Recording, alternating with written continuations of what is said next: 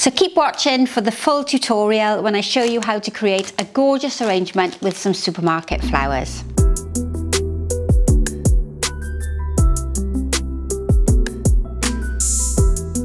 So welcome back to a new tutorial. Today I'm going to be using some autumnal coloured flowers, and I've chosen them really because they link beautifully in colour with my container.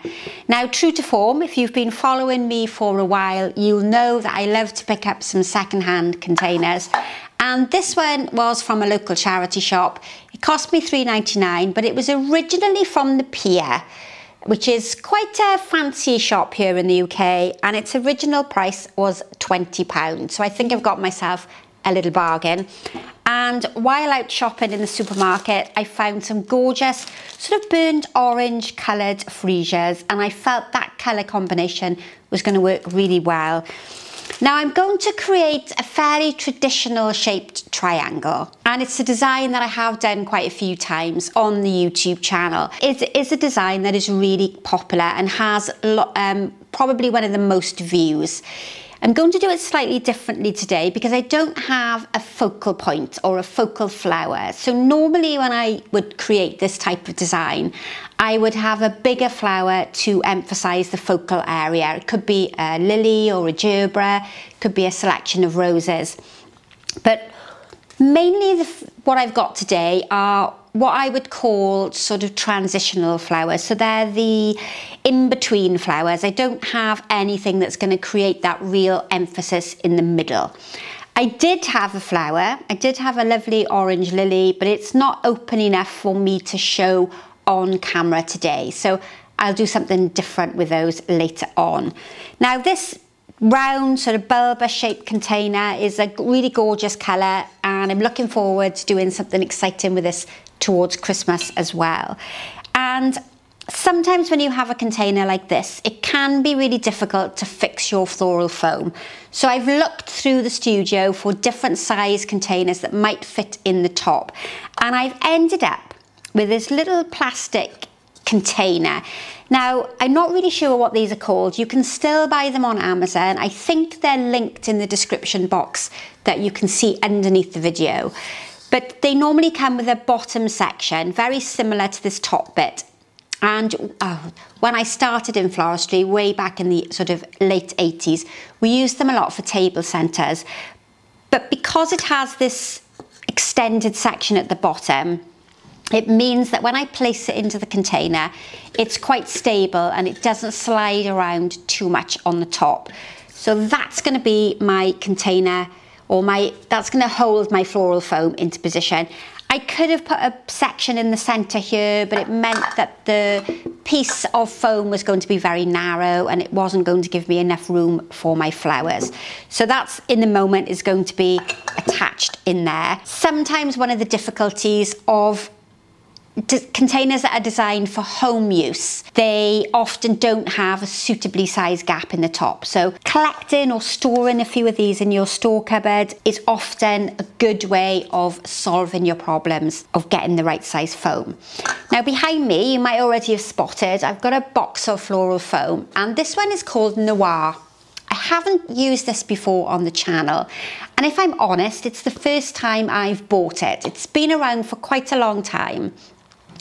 And the theory behind it is that you can get away with using less foliage and flowers, so therefore it makes the design more economical to make. So the logic behind it is that because it's much darker, it recesses away and disappears away, and you don't have that bright sort of green colour foam showing through that we need to cover. So I've used it last week. I used it in a wedding just to experiment with it. It works exactly like floral foam, but I did find it dried out much quicker, so it would be something that you would have to keep hydrating and adding water to it. So it looks like this in its dry form, so much darker. It's called Noir, which is French for black, and it's made by the company Oasis. So you'll see it here. You can buy it in lots of different shapes, and I'm sure if you popped onto the Oasis website, it would give you a little bit more information. But I feel as a sort of educator that I should explain the products that are available. But it's not a new product and it's not a biodegradable product. A lot of people again look at it and they think that it's one of the biodegradable foams, but it's not. So let's get on with the design. Enough of my talking. I'm going to use some of the Oasis Fix. So this is Floral Fix around the rim of my container because that will help support the plastic dish on the top. I did look at sort of saucers and very small plates, but nothing fitted and was secure on the top. And I think that getting your mechanics right at the very beginning will really help you create a stable design that isn't going to topple over or become unbalanced. Now I'm going to attach my foam. So that is 1/3 of a block. You can see that quite clearly, and that sits really nicely in my container. Now what I'm going to do is wrap the floral tape over the top. It's a bit fiddly because I don't want to put it down yet on my container because it will stick to the tape. So I'm going to go around there once. Remember to always start your tape on the plastic base. Don't try and attach it to the foam. It won't anchor. And then with a little bit of pressure on there, that's going to sit really nicely and quite supported on there, well balanced, and I'm not going to have any issue with adding in my fresh flowers. Right, so triangle shape, fairly traditional. We've looked at it several times before. And to estimate or gauge your height, you're going to go twice the height of the widest part of your container. And today that's going to be the width. So if you think about that, twice on top of my container, I'm roughly coming to this sort of position here. It doesn't have to be perfect. It's just a guide. So as well as that lovely burnt orange freesia that we looked at, I've also got some fairly seasonal flowers. These are what I would refer to as a bridal gladioli. It's like a miniature gladioli. And in the supermarkets, they are often called mini glads, so quite easy to remember.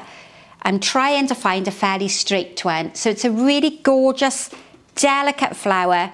Colour is absolutely amazing. Look at that with my container, isn't that fabulous? And it's probably a little bit darker than it's looking on the screen. The camera tends to make flowers look a bit more orangey. So I'm going to start with a gladioli that's fairly straight, and this is going to create my height and my middle back sort of flower. Now sometimes with gladioli, to encourage them to open a bit more, you can remove this top section here. So what I'm going to do there is just snap that off. It will prevent it turning up towards the light as well, and you can do that with large gladioli, and it will give me a straighter line. So I won't have a gladioli that's got that very twisted stem at the top. Now at the moment you're looking at the back, we're going to gauge the height and then I'll turn it round for us to have a look at. I'll just check that that's in the camera as well. Okay, so that's a nicely in camera shot there. So that gives me the height of my arrangement. Now I'm going to look at doing the sides, and an easy guide for a triangle that's not equal sided is to roughly go about half the distance of the height, and then your side pieces are a little shorter. And again, I'm going to remove that top section and I'm going to make it easy for myself and cut 2 pieces of the mini gladioli that are a similar length. And then if I just compare that with the height, probably a little bit long, but by the time I've pushed them into the foam, hopefully my triangle will be more in proportion with each other. And what you will see here is my side pieces are in line with my flower at the back. I haven't brought them too far forward in the foam. They're towards the back, and I have angled these ones slightly further forward. I'm just going to move that one back slightly. So they're slightly angled forward, so they're facing the front of the arrangement, but I'm working right at the back, far back. And then you might be able to see my outline of the triangle starting to form. And what I'm going to do now is come in between I'm going to this time leave the top of the Gladioli. I couldn't think what it was called then. I got an obsession with calling everything gerbera. So I'm just going to leave the top section on for these pieces because I don't mind if it's not quite so straight. And then I'm going to bring some shorter pieces to the front. And this time I've cut one piece into two, and then I can get the shape started at the front. So what we need to do is bring the flowers forward at the front so we have that profile and that 3 dimensions starting to form. Later on, and when I'm ready, I can bring some more depth towards the back to make to prevent that arrangement looking really flat. Because if you look at it now, it's got that really severe straight back. Right, so now with the ones that I've got left, I'm going to put another 2 in on either side. This time I'm going to break it into a smaller section. So what I've done there is I've removed the top section. As it was far too long, but if I didn't want to waste that bottom section, so I've taken off the bed at the top. That can come in on the side. And I can do the same on the opposite side. There's quite a few of the Gladioli in this bunch. It is a very economical bunch of flowers to buy, and they are really long lasting, so it's a really good one to have. So hopefully now you can see that there's that fairly good triangle shape. And even though I said in the beginning I was probably going to go narrower, I've probably gone a bit wider than I anticipated, but that's okay because I think it really suits the Gladioli. If the flower of choice had been shorter, then I would have gone with a narrower triangle. So, you know, don't worry if you've got to adapt and you've got to change as you go along, that's perfectly fine. And now I'm going to bring a little of this reddy colour towards the middle. At the moment, it's only on the outside. I've got none of the Gladioli travelling through the middle. So this is where I can now use these shorter pieces and the ones that are a little bit more open. And I'm fanning everything out from the middle. This is what's called a radial design. Everything is radiating out from the centre. Oh, and the colour on that one is just absolutely fantastic. It's got a slight white edge, and I'm not a great lover of white flowers alongside very dark autumnal shades like this, but I maybe could have found something that was cream which would have helped connect with that white colour in the centre. But when I bought them, they weren't quite as open as they are now. Right, let's keep adding. So really all I'm doing now is just using up all of the bunch to make sure that I'm not wasting any flowers and I get a lovely fanned out radiated style with those amazing Gladioli. Now with the couple of pieces I've got left, I think it's just 2 pieces, there isn't really any more room to add them to the front. So what I'm going to do is bring them in at the back, and this will help create some depth and it will make your eye travel all the way through to the back. So it gives the design a little bit of a 3-dimensional effect, which you know I talk about all the time. So lovely shape, lovely colour link between the bottom, and I'm going to keep adding the different flower colours and stems that I've got in that same sort of fashion. Normally at this stage, in this area here would be my focal flower. It would be the larger flower that would give me the dominance and the most emphasis in the design. But I haven't got one today, so this is a new style. Now my next flower is this gorgeous spray carnation, and it has a peachy colour to it. So I'm just now going to work my way in between the Gladioli so that this colour is fairly evenly distributed. That one snapped off, so we'll use that somewhere else later on. Now spray carnations are brilliant for creating the outline shape of your arrangement. They're a soft, dainty flower. They're again really good value for money. I've just brought them through on the bottom and there on the top. My outline has already been created with the Gladioli, so I'm not looking to go any wider or any longer. I'm just now looking to evenly distribute this colour and this flower on both sides. So think of that outline and keep your flowers within that outline. You know, every week when I do a tutorial video, or if you're with me on the online courses, I nearly always categorise flowers into line, transitional material, and points and rounds. And you know, you're not always going to be able to get them. You're not always going to be able to go to your local supermarket and find flowers that fall into that category. So it's nice sometimes just to look at a different way of arranging, and that's what I'm going to be doing today. It is, of course, the summer here in the UK. Well, I'm saying it's the summer. If you could see what the weather was like today, you'd think we were in the middle of a monsoon, because it hasn't stopped raining. Lots of roads are flooded. We've got quite high winds, and it's a bit miserable.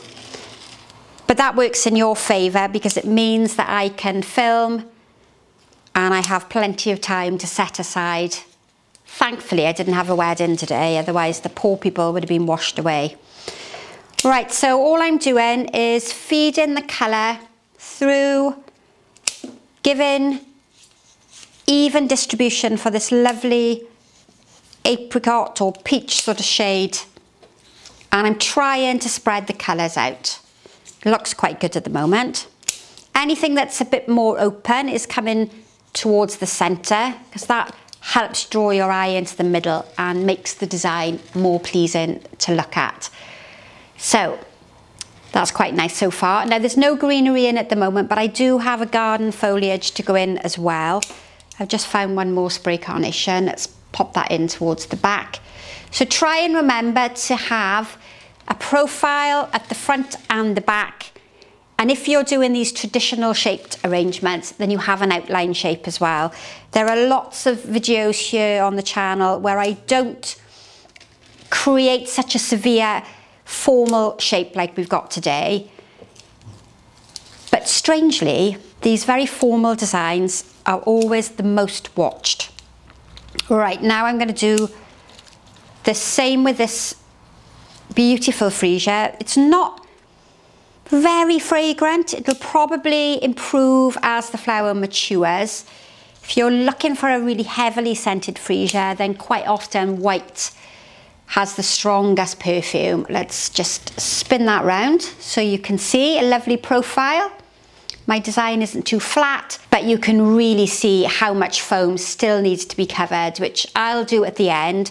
Sometimes I do arrangements where I create the outline shape with greenery first, and sometimes I do it with the flowers. It's nice to see a variation of styles and shapes, and if you haven't got a big choice of greenery, then this gives you an indication of how you can start. Okay, so now we're at the stage where I'm going to try to cover up that floral foam. If you've been watching my tutorials for a long time, then you will know that it's really important to cover the floral foam. And as I'm close to the arrangement, I can see how much foam still needs to be covered. Whereas because you're watching from further away, you might find that it's almost disappeared, which is the whole point of this noir foam. Right, now my foliage of choice for today is a garden foliage. This one is called Physocarpus diablo. It's a gorgeous plant to have. It's evergreen, so you have this lovely colour on it all year round. But at this time of the year, it's lovely and strong and can be cut. Earlier on in the spring, the new growth doesn't hold up quite so well. But now what I'm going to do is fairly evenly distribute it to reinforce that outline really, and to give a bit of colour towards the back. Now, if you've been following me for a while, then you will have seen two videos that I've recently shared where I arrange flowers from my own garden. And I've possibly given the idea that I have this magnificent garden. And although I have a couple of areas in the garden that are very well maintained and an area that I grow plants specifically for flower arranging, I also have lots of areas in my garden that are almost like the wilderness. So you have to walk through the wilderness to get to the attractive part of the garden. And maybe when the weather's a bit better, I will do a little bit of a run through of what exactly I've got growing in the garden and why I've grown it and how I use it in floral design. But for the moment, it's a bit too wet. Shorter pieces tuck down towards the front. This is going to help the colour link with the outside. And then I'm going to introduce a bit of a green florist sort of foliage. You will probably have seen me use before, but it's not something I use a great deal of, but it's going to give me a bit of a contrast between the very dark colour reds that I've got in the arrangement at the moment. Just a couple more pieces. Oh, I'm all tangled up here. Let's just get those out of the way for a moment. And I'm going to aim for a minute at covering the back. It's important when you've got a raised container that there's weight at the back of your arrangement so that it doesn't topple forward. And it is, of course, really important that you cover your floral foam so that it doesn't dry out. Now that's the stage we are at the moment, and I would probably guess that the foam is looking fairly covered at this stage. My plastic dish is covered. There's a little bit of tape showing on that side there, if you see as I swing the arrangement round. But from where I'm looking, there are still bits of foam that need to be covered. And that's where I'm going to use this florist sort of grade foliage called Leatherleaf. You might know it as leather fern. It's going to give me a bit of a contrast. It's hopefully going to lighten the design a little bit as well, because it is very red. It's going to give me the chance to cover the really low down pieces of foam. I might bring a piece up at the back. We'll have a look in a second how it's working. Make sure that I've brought some down low at the front there so that my plastic dish is covered and the tape is completely covered, and I'm not showing any of what we call the mechanics. Now, I'm never a great lover of the fern placed at the back of the design because I always think it looks a little bit heavy, but I think today it's probably going to suit this style of arrangement.